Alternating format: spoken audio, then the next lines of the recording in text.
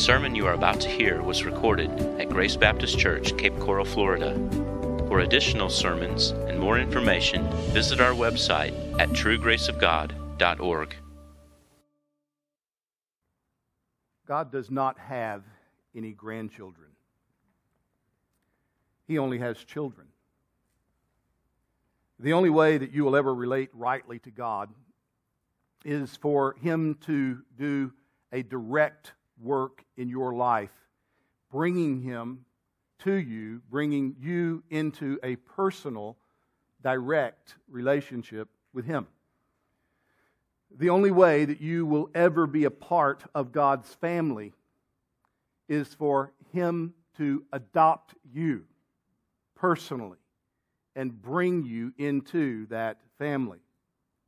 The only way for you to become a child of God is for you to take God on His terms, to receive His provision of salvation that He has made by giving up His Son, the Lord Jesus Christ, who came into the world to live the life that He requires of us, to die the death that each one of us deserve to die, to bow before that man, Jesus Christ, as Lord. In the first chapter of John's Gospel, which we just recently finished studying over several months here on Sunday mornings, the Apostle John tells us that Jesus was in the world and the world was made through Him, yet the world did not know Him. He came to His own, John wrote, and His own people did not receive Him, but to all who did receive Him, who believed in His name, He gave the right to become children of God.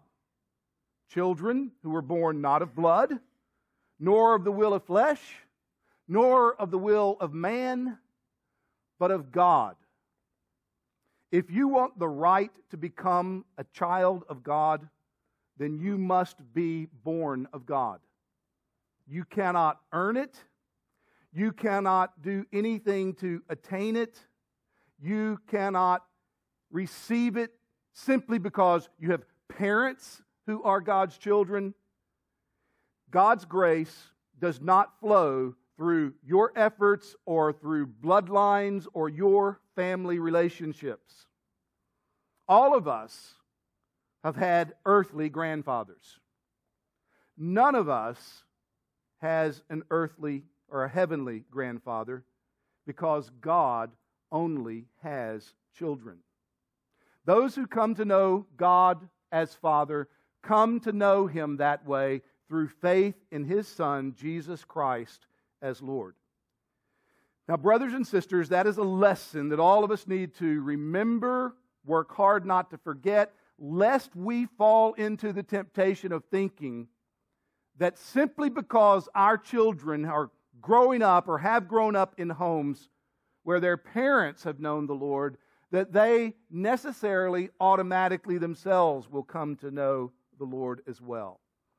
There are many, many blessings that go with being raised in a Christian home, growing up where Jesus Christ is worshiped and honored as the only Savior of sinners. But none of those blessings automatically make children Christian.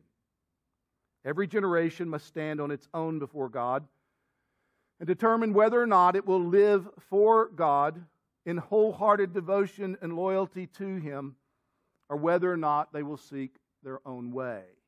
It's not enough to have mothers, fathers who know the Lord. It's not enough to have ancestors who are faithful to the Lord. Each one of us individually must personally deal with God and determine, will I live in humble dependence upon Him and His terms? Or will I seek to make my life work on my own terms, either by rejecting God altogether or offering to Him only a half-hearted obedience? The Old Testament book of Judges is a historical record of what happens when people who know better offer only half-hearted devotion to our wholehearted God. It teaches us the dangers of second-hand religion. It teaches us the temptations that come with second, third, fourth generation of people who have known God. In the book of Judges, we read of people whose half-hearted spirituality turns them away from God and brings pains and sorrows into their lives for years. But God's wholehearted faithfulness to this people refuses to give up on them and continues to pursue them with unwavering love and grace. Today, we begin a study of this seventh book in the Old Testament. It's the book of Judges. It's found on page 200 if you're using one of the Bibles that's provided for you in the chairs, and I encourage you to get a copy of God's Word in front of you. Open it there, because this morning we want to kind of do a flyover, and I want to introduce the book of Judges to us as we launch into its study over the next several months. What I intend to do today, by way of introduction, is simply point out some of the themes that we find in the book of Judges as it relates to the overarching message of God's sovereignty and grace toward His people. In chapter 1, verse 1, down through chapter 3, verse 6, we have an introduction to this book. It's actually a two-part introduction, one part of which looks back to when Joshua led the people into the land of promise, and then the second part of the introduction giving us a summary of what happened to the people after they inhabited the land of promise. Beginning in verse 7 of chapter 3, all the way down to the end of chapter 16, we have the main body of this book. And in it we have the account, a historical record of how God's people in the land of promise conducted themselves, repeatedly falling away from Him, repeatedly needing to be brought back to Him. It gives us the understanding of life in Israel after the conquest of Canaan, which Joshua led, before the establishment of the first king in Israel that ushered in the age of the monarchy. The last 5 chapters of Judges give us a snapshot of what life was like during this era. We don't know how long that era was. It's somewhere between 200 and 400 years. And it ended somewhere around 1050 BC with the establishment of Saul as the first king. But in those last 5 chapters, 2 episodes are highlighted that show us how sad life was, tragic, how immoral life was during that era. During these years, after Moses led the people out of slavery in Egypt, and Joshua led them on the great conquest of the land of Canaan, Israel was ruled by a series of judges.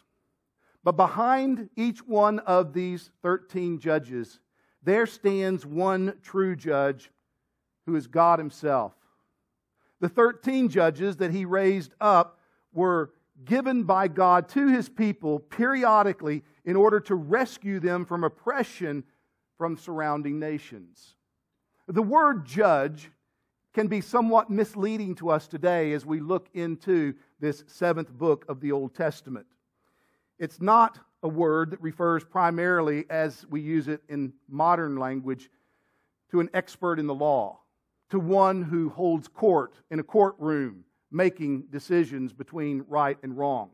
Rather, it is a word that speaks primarily to leadership. It refers to a person who understands what needs to be done and is willing to engage whatever is necessary in order to get it done. In times of desperation, when His people were at their wits' end, God raised up leaders to save them. These leaders, however, no matter how diligent they were, no matter how useful they were, could not ultimately do what Israel ultimately needed to have done. Rather, as we will see, each one of those judges was flawed. And the peace that they won for their people during their lifetimes were temporary times of peace. What we find then in the book of Judges is that with the recurring cycles of the people falling into need, crying out to God, God raising up a judge to rescue them, is that with each cycle there comes an ending with the awareness of surely there's more. We need more. And the whole book of Judges ends with this understanding that the people of God still are in need of a Savior. The book of Judges points to the inadequacy of all human saviors, no matter how good they are, and leaves us longing for a Savior who will come and provide what only God Himself can provide. It makes us hungry for the Savior, Jesus Christ.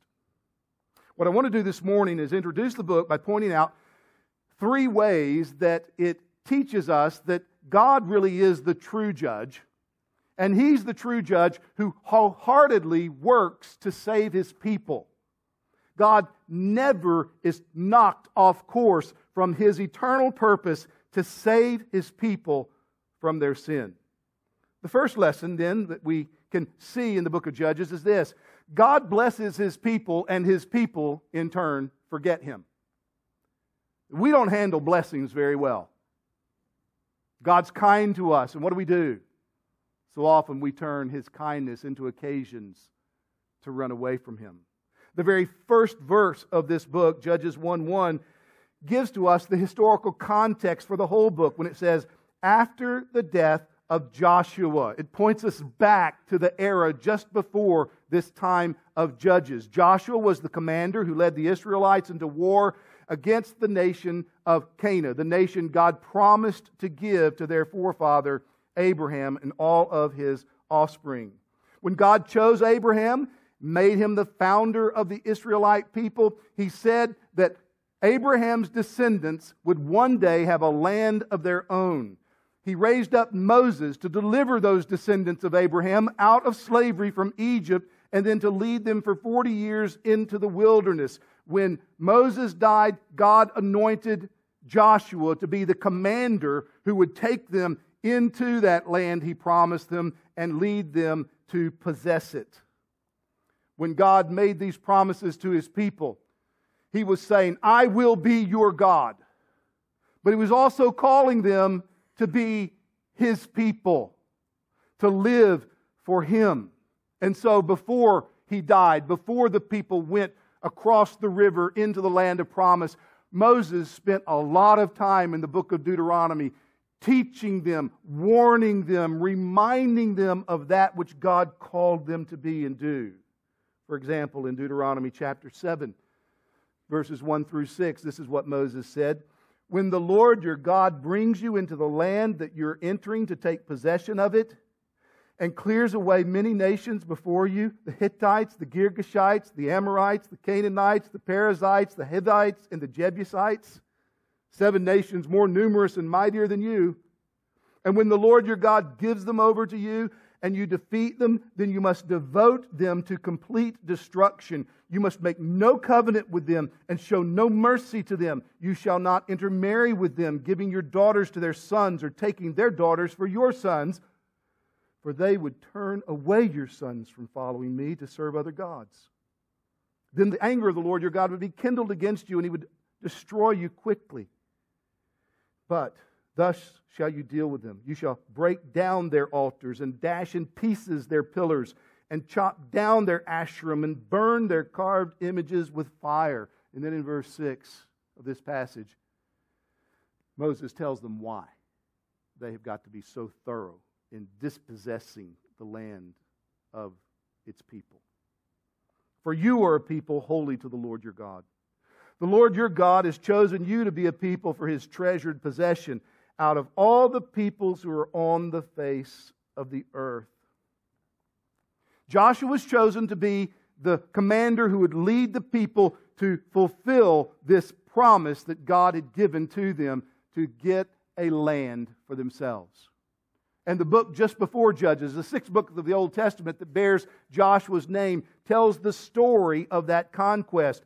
Near the end of Joshua's life, after they have begun to take the land, they've begun to settle the land, having driven out many of the people from the land, Joshua reiterates God's instructions to his people.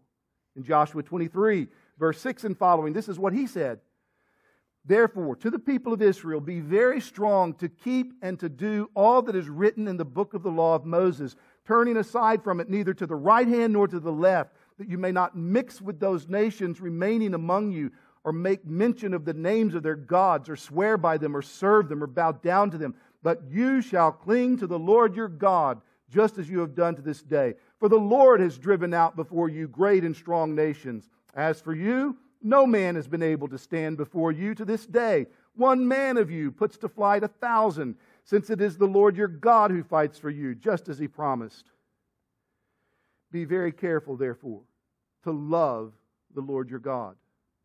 For if you turn back and cling to the remnant of these nations remaining among you, and make marriages with them, so that you associate with them and they with you, know for certain that the Lord your God will no longer drive out these nations before you, but they shall be a snare and a trap for you, a whip on your sides and thorns in your eyes, until you perish from off this good ground that the Lord your God has given you.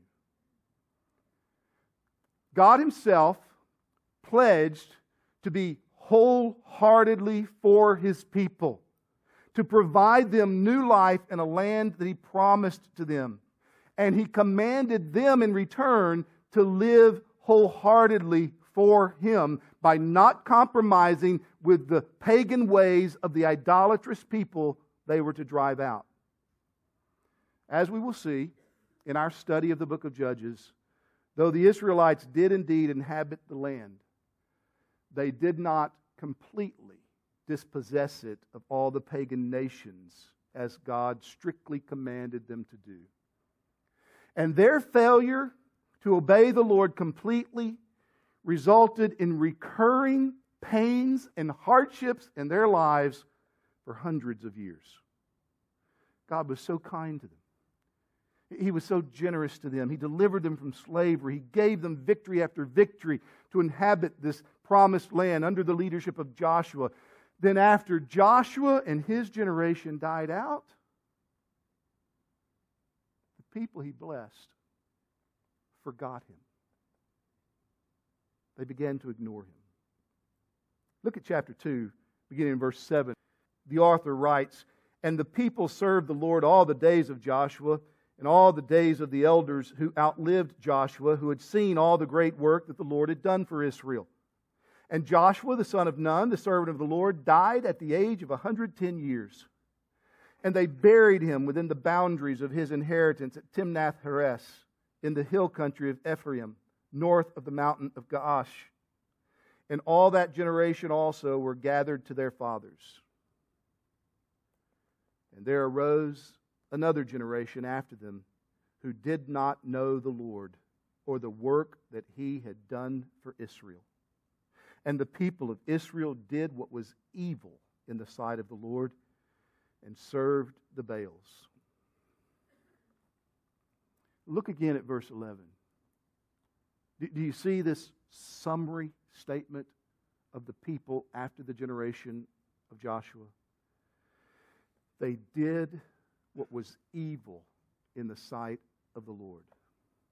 That's an apt summary of what happens throughout the years between the time of Joshua and the time of the monarchy in Israel. In fact, this very phrase is found 5 more times in the book of Judges to describe the spiritual state of the people.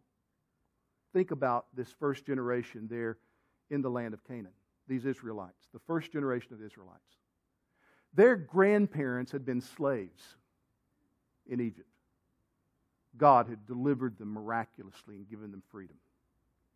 Their parents had lived in tents during the 40 years of wandering in the Sinai desert, not ever having a permanent abode. And now here they are, perhaps with some of their parents, are being established as the first generation in the land of promise. And what is their epitaph? There arose another generation who did not know the Lord or the work that He had done for Israel. Consequently, their half-hearted devotion to the Lord who had been so good to them leads them to squander His blessings, to respond sinfully to His grace, until finally the people of Israel can be characterized by self-centered, half-hearted, apathetic, insipid spirituality. Listen to the way the last verse of this book describes them. Chapter 21, verse 25. In those days there was no king in Israel. Everyone did what was right in his own eyes. That's the great temptation that comes with God's blessings to His people.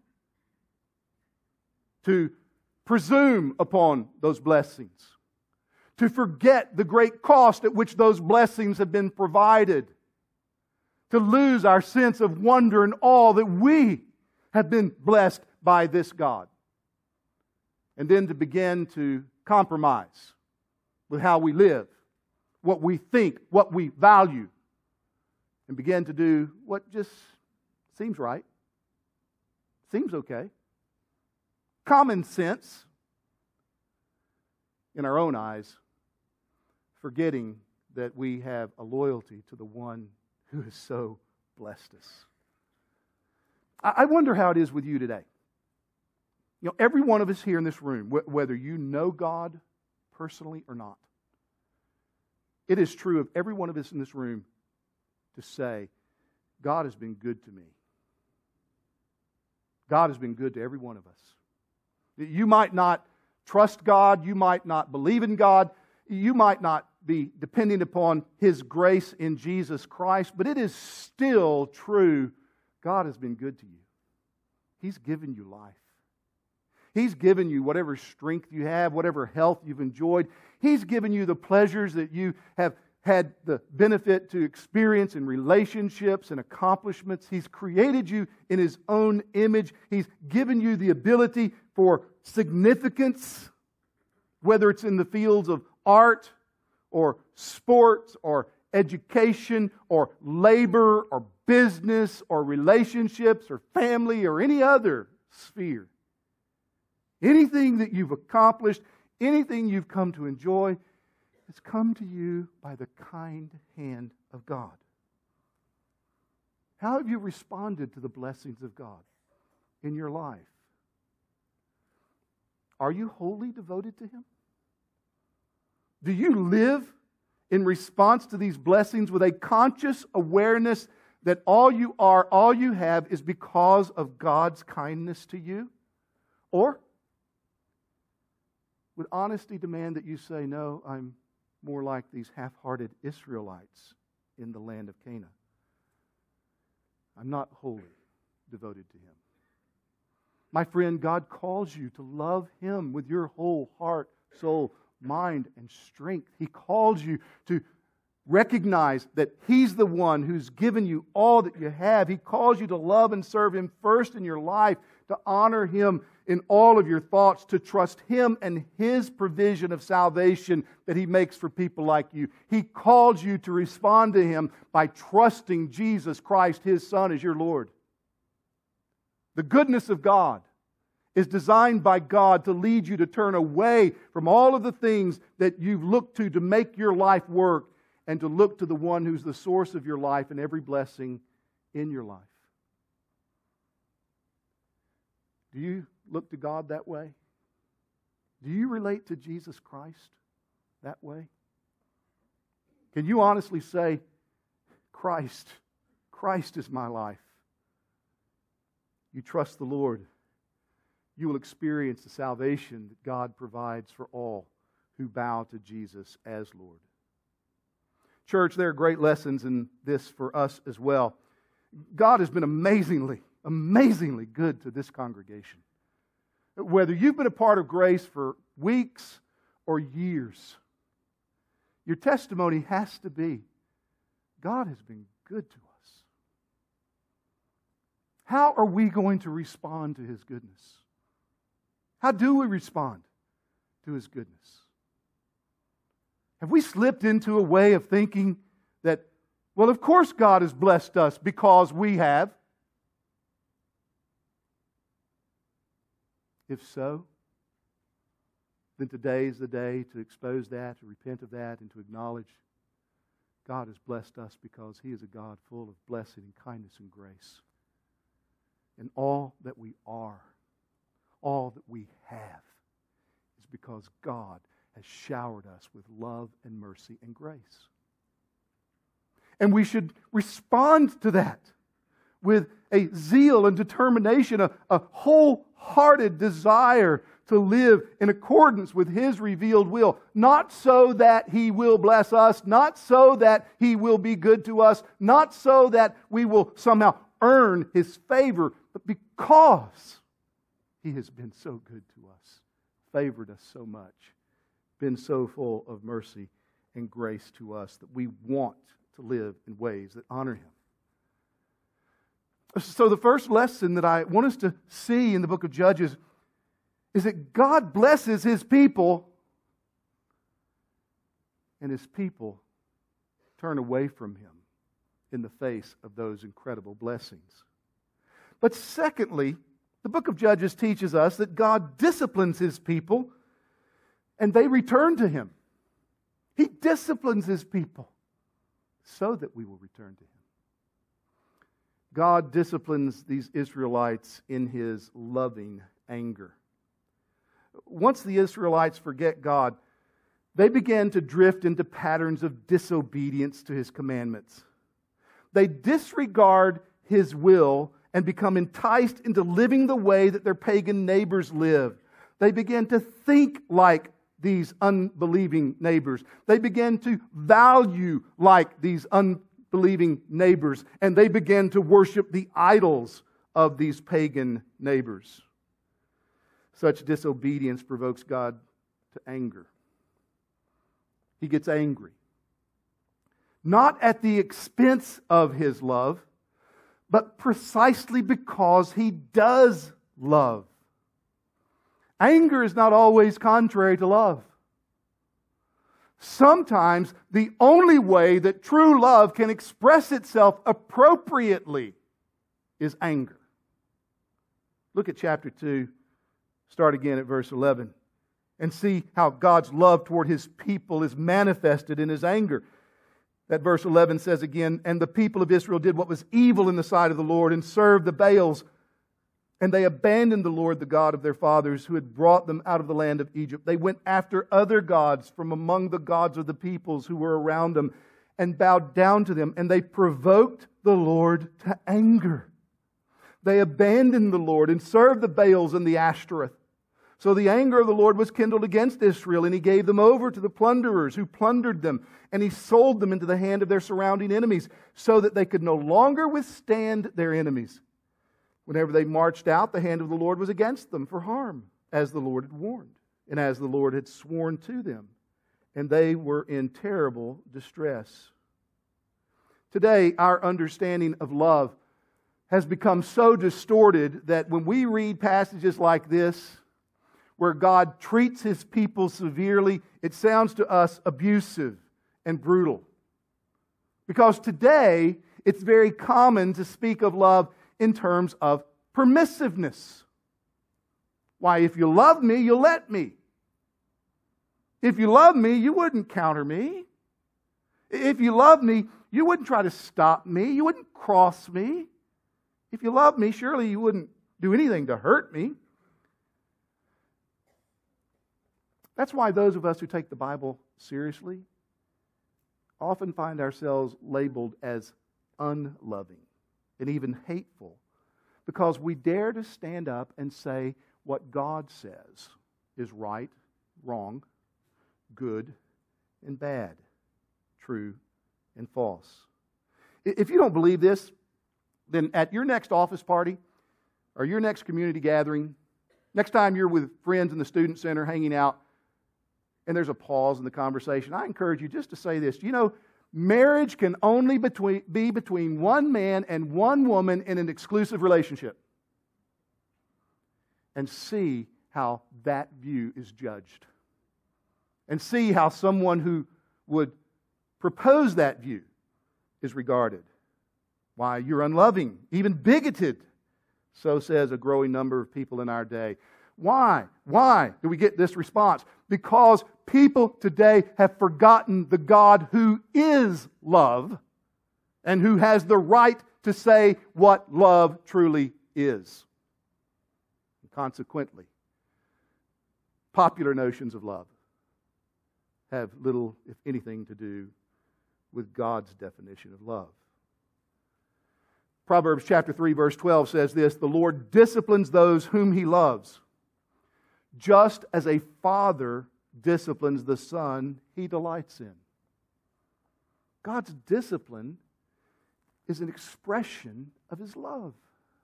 The book of Hebrews, the 12th chapter, elaborates this idea. It's worth considering. If you're a child of God, you need to take seriously what is said in Hebrews 12, 5 through 11. Let me read it to you. The author there says to believers, "And have you forgotten the exhortation that addresses you as sons? My son, do not regard lightly the discipline of the Lord, nor be weary when reproved by Him. For the Lord disciplines the one He loves and chastises every son whom He receives. It is for discipline that you have to endure. God is treating you as sons. For what son is there whom his father does not discipline? If you're left without discipline, in which all have participated, then you are illegitimate children and not sons. Besides this, we've had earthly fathers who disciplined us, and we respected them. Shall we not much more be subject to the Father of spirits and live? For they disciplined us for a short time as seemed best to them. But He disciplines us for our good, that we may share His holiness. For the moment, all discipline seems painful rather than pleasant. But later, it yields the peaceful fruit of righteousness to those who have been trained by it." Parents, if you don't understand love in this way, you will never train your children in the nurture and admonition of the Lord. You'll never do it. Because to correct them, to discipline them, will feel like you're being unloving, and you will freeze and not give them what they need. You know, in fact, the Bible says the exact opposite is what's true. It's not exercising discipline of your children that is unloving. It's failure to discipline your children that is unloving. Proverbs 13:24 says this, "Whoever spares the rod hates his son, but he who loves him is diligent to discipline him." You and I may be guilty of being unloving parents who fail to discipline our children as we ought. But God is never guilty of being unloving toward His people. He will always, in love, discipline us for our sins in order that He might restore us to proper fellowship with Him. This is why we see in the book of Judges time and time again how He delivered His people into the hands of their enemies. He did it because of their sin. But when He did it, such loving discipline had its intended effects. They would cry out to Him in humility and brokenness. Look at verse 18 of chapter 2.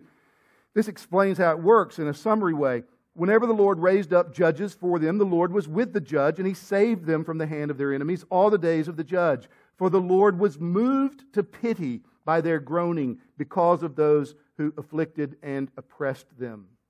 This is always the intended effect of God's discipline. It's not to destroy His people. It's to call His people back. It's to bring His people low over their sin, that they might groan over it, that they might confess it, turn away from it, and return to Him. Humility and repentance is always the aim of God's discipline. Brothers and sisters, we need to be careful not to automatically attribute every trial, every difficulty as God's discipline for some specific sin in our lives. It may be, but it may not be. But we ought to be wise in taking advantage of every trial, every difficulty as an occasion to stop and examine ourselves and ask the Lord to show us if there's any wicked way in us, and where sin is discovered, to repent of it, to lay it aside, to acknowledge, oh God, this is what we have been, this is what we renounce, and we no longer want to live this way. One day early in the American Revolution, Benjamin Rush was sitting with John Adams in Congress while it was in session. And Rush leaned over and in a whisper asked John Adams if he thought America would succeed in this struggle. Adams responded by saying, "Yes, if we fear God and repent of our sins." Our nation has never needed such counsel more than today. Our churches in this land have never needed such wisdom more than today. Brothers and sisters, pray. Pray that we will be properly humbled in the presence of every trial and affliction. Pray that for our nation, in what we are enduring almost daily, new evidences of trial and brokenness. Pray God will humble us and grant us repentance. Pray it for this church. Pray that God will make us a people sensitive to Him, that in the midst of trial, in the midst of struggle and difficulty, that we will respond not in arrogance, not in indifference, but in brokenness and humility, looking to Him, examining ourselves. Pray it for yourself. Are you going through trials? Are you in the midst of difficulties? Take advantage of the opportunity to ask the Lord, God, search me, know me, see if there's any unclean way in me, and in that examination, be willing to turn from any sin that is discovered. Christianity is unlike all the religions of the world because it does not affirm people in their sin. Christianity calls sinners to turn away from sin and find forgiveness and peace and reconciliation with the God against whom they've sinned. And so if you are here this morning and you're wondering if this church has anything to offer you, if you're looking simply for affirmation the way you are, this isn't the church for you. If rather you are looking for knowledge of God, reconciliation with God, and a willingness to be instructed in how God comes to give life to people like you and me, we've got good news for you. It's not that, hey, you're okay the way you are. It is this. God sent His Son, Jesus Christ, into the world for sinners so that all who turn from sin and trust Him can receive forgiveness and be reconciled to Him and have life everlasting, not to be affirmed in your sin, but to be guaranteed that your sin can be separated from you as far as the east is from the west on the basis of what Jesus has done. That's our message. That's the hope. That's the good news for people who are honest enough to admit we have fallen short of what God requires. Once you come to Jesus Christ through repentance and faith, the life of discipleship in following Him is marked in the same way. It's a life of repentance and faith. You don't just repent and trust Christ to get into relationship with Him. You continue to live in repentance and faith. Day by day, acknowledging your sin, turning from it. Day by day, acknowledging Christ as your righteousness, as your Savior. Turning to Him so that Christians are not only believers, we are repenters. Repentance becomes a part of our understanding of what it means to live in humility before our great Savior as we walk with God in this world. So God blesses His people, and they forget Him. God disciplines His people, and they return to Him. The final lesson that I want us to see this morning in this overview of Judges is that God rescues His people, and they enjoy peace. Once the Israelites cry out to God in their humility and brokenness, the Lord raises up a deliverer. He raises up a judge to save them from their enemies. And as long as that judge is alive, the people continue to live in peace. But once the judge dies, the people revert back to their ways of disobedience, and the cycle begins again. The peace that the people of God enjoyed in this era of judges was temporary. Under Jephthah in chapters 10 and 11, that judge saw peace for only 6 years. We see under Ehud in chapter 3, it lasted for 80 years. But whether 6 years or 80 years or periods in between those two extremes, it was always temporary. It never lasted forever. Furthermore, in each case, the leader, the judge who God raised up to save His people, was flawed. Flawed, deeply flawed in some cases. You have among the judges a left-handed assassin. You have the son of a prostitute. You have a sex addict who was a Nazirite. And whether they were highly renowned and highly regarded or basically unknown, they were flawed. As you read through the book of Judges, you'll come across names that may be familiar to you if you spent much time in Sunday school. You'll hear of Deborah, you'll hear of Gideon and Samson, but you'll also likely hear of names that are not so familiar to you, like Tola and Jair and Shamgar and Ibzan and Eban and Abdon. But whether prominent or obscure, all of the judges served the purposes of the true judge, God Himself. And He raised them up in order to demonstrate His wholehearted determination to save His people from their sin. God will always keep His word. He will never let His promises fall to the ground unfulfilled. He will save all His people from all their enemies and give them peace. But the book of Judges ends with the Israelites still in need of yet another Savior. Even the best of human judges wasn't enough. Later, when God gave them kings, even the best and greatest king couldn't give them permanent deliverance and peace. In fact, the whole Old Testament ends the way the book of Judges ends, looking forward to another Savior, to another rescuer, to another leader, to someone who will come and do what we ultimately must have done that no mere mortal can supply. The book of Judges closes pointing us to the need of God's eternal Son, Jesus Christ, who comes in fulfillment of these promises to save His people completely. Jesus alone is able to save to the uttermost those who come to faith in Him. The peace that He gives is eternal and unshakable, and as such, Jesus and Jesus alone is worthy of our wholehearted devotion.